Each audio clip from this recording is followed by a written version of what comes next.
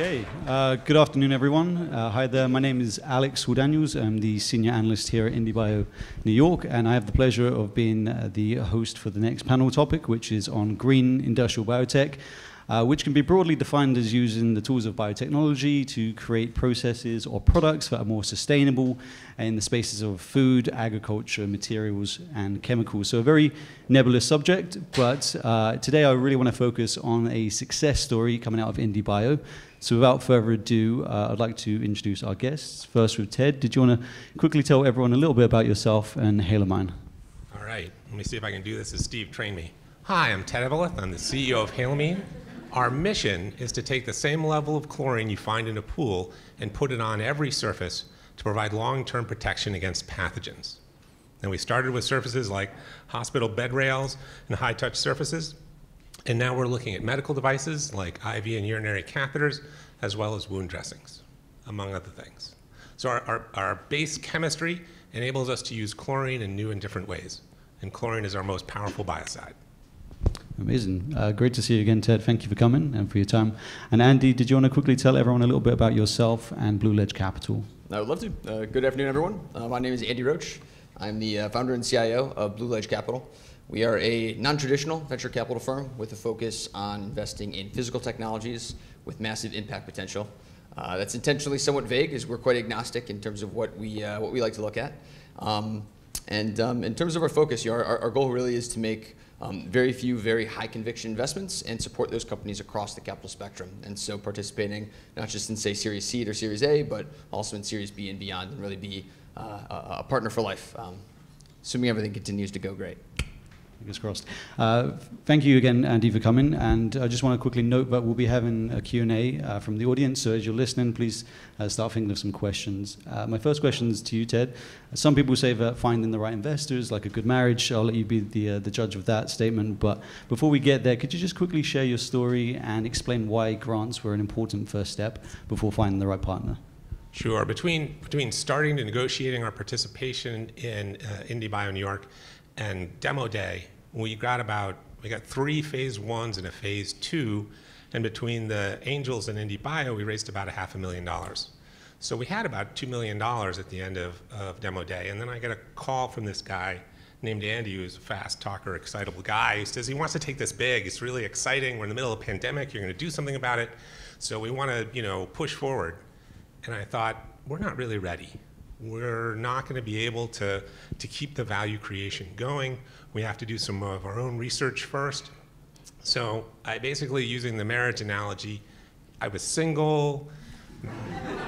Marrying money is like a full-time job. So I thought, tell you what, I didn't say let's be friends. What I said was, how about we do like a long-distance, low-key courtship? I love that. It's great.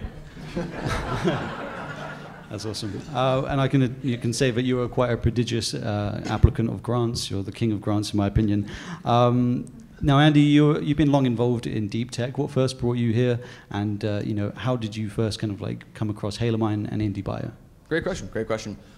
So I was a bit of a fan of IndieBio and by extension SOSV for some time. And so I'm proud to report that I actually came across Halomine at an IndieBio demo day.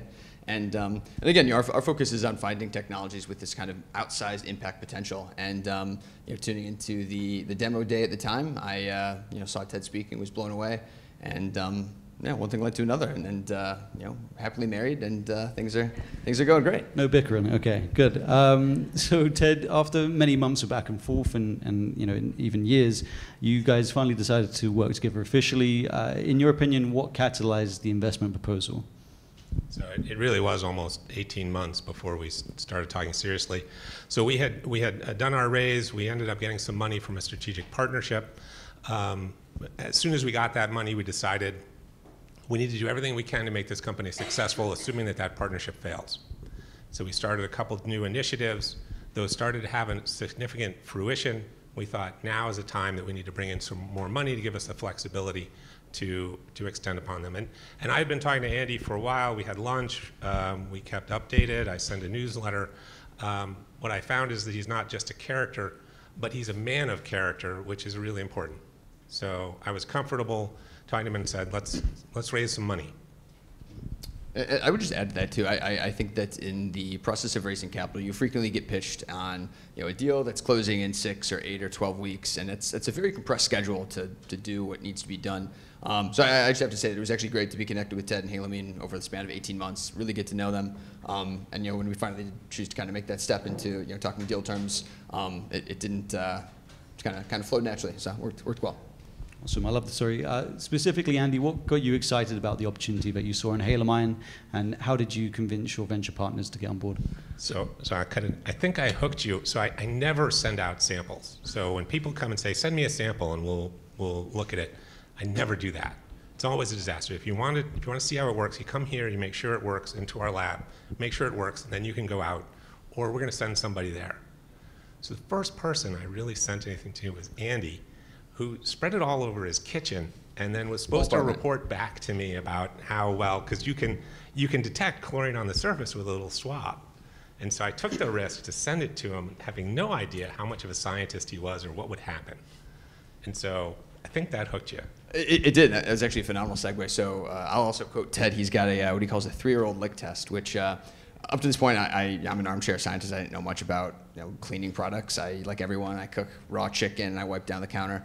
And as I started to dig into and realized that these quaternary ammonium compounds are actually quite noxious. And when I ran this experiment with Ted's sample, I did side-by-sides of. Did you lick it? I did not.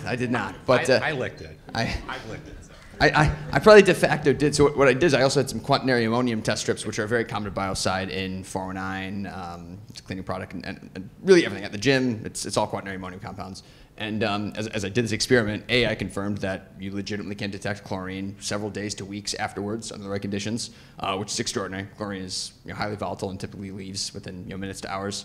And what I also noticed, which was absolutely appalling, was that these quaternary ammonium compounds that I was putting on side by side were getting on my hands, on my face. You could detect this stuff everywhere. And so Ted's got this 3-year-old lick test, which is basically, we have all these products in our house, but would you want a 3-year-old to be around that? And kids put everything in their mouth. I happen to have a 3-year-old nephew. Kid's a little demon, but it's scary to think that this kid's gonna go lick a counter and expose himself to some pretty nasty stuff. So it's the combination of those two really hooked me. Wow, you guys are much braver than I am. So that segues nicely to my next question to you, Ted. There aren't really many similar companies out there to yours. Just like Veda and Biotectics, it's such a new solution. It's hard to kind of point to comparables, to success stories, especially for biotech in those markets. How did you manage to convey your opportunity in a convincing way? Well, we could have developed a novel coronavirus and unleashed it on the world to show people the importance of infection control, but we didn't. But it was a great marketing gig, and a lot of people started to pay attention. The first venture capitalist I talked to said, I get hundreds of people that have biocides that want to do something. We're not interested. And I thought, okay, let me take that at face value and decide venture capitalists aren't the only ones with money. So I manage as if we're in a marathon, and I hope we're in a sprint. And so we had to find alternative methods. And I do have experience with grants. I leaned on grants a lot. Also looked to other people to sell the story. And so the first rule, I really love, the cardinal rule is survive. As long as you can survive and keep making progress and keep talking to people about it, something will go your way. And then throwing it over to you, Andy, coming from the other side of the table, what do you want to see in founders to make their kind of solution tangible and compelling? So it's a great question. I think there's kind of a few ways to take this. So I think in the beginning, you're kind of more interested in kind of hearing a narrative, hearing a story that makes sense, understanding that this addresses a large need, that there's a huge market. Certainly for many of my investors behind me, that's kind of where they stay. But as time goes on, you need to dig in. You really need to understand that this is a platform technology. This has the potential to really transform things, and that there's real science behind it. And so I think there's in working with Ted over the span of 18 months, it was really great to go through that cycle, to kind of start off with all my absolutely idiotic juvenile questions about is quaternary ammonium compound and quat the same thing, and you name it. But kind of go through that process and get to kind of that later stage when you can actually ask meaningful questions and get to that point where you really feel like you understand what you're looking at and understand what you're getting involved with. So. Okay, well, clearly you made Halomine a very compelling bet Ted. You raised last year. Could you just tell us a little bit about that process and what you have planned next for Halomine? All right, so we had a great 2022.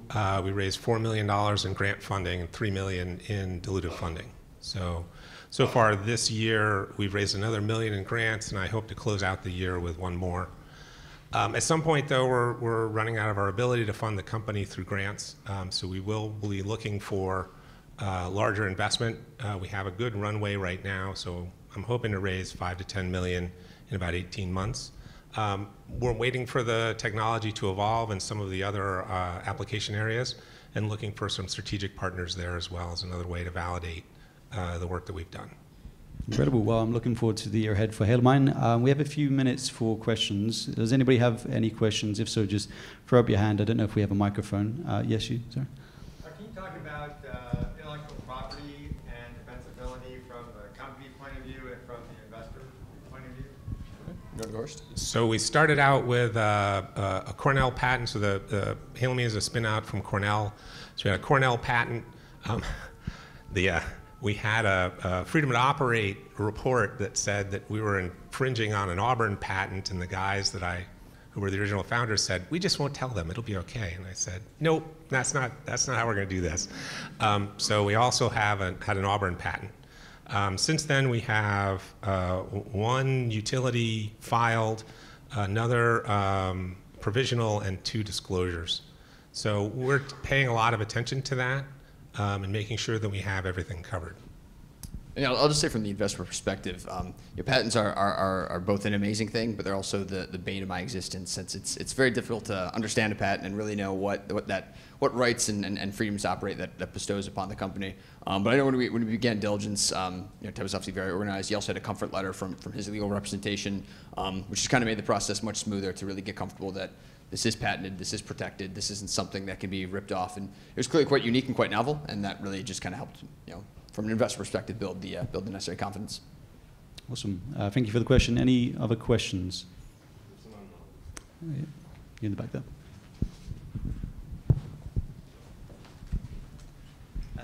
Ted and Andy, can you tell us a little bit more about the fundraising process? I mean, Andy, it seems that you run a kind of a SPV type fund, right? Correct. Where you have to raise the money on the back end of each deal that you do.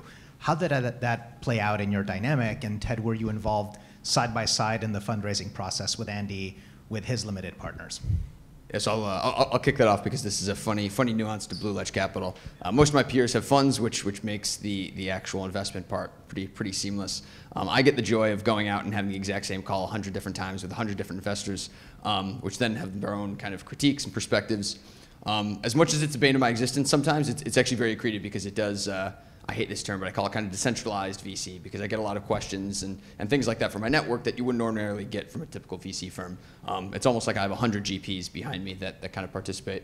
But as I mentioned earlier, it's a lot of investors want to keep it really simple. They want to hear a narrative. They want to hear a story about how there's a need and this fits that need, and they do not want to learn about the electronegativity of chlorine or oxidation potential or how chlorine works in water, any of that.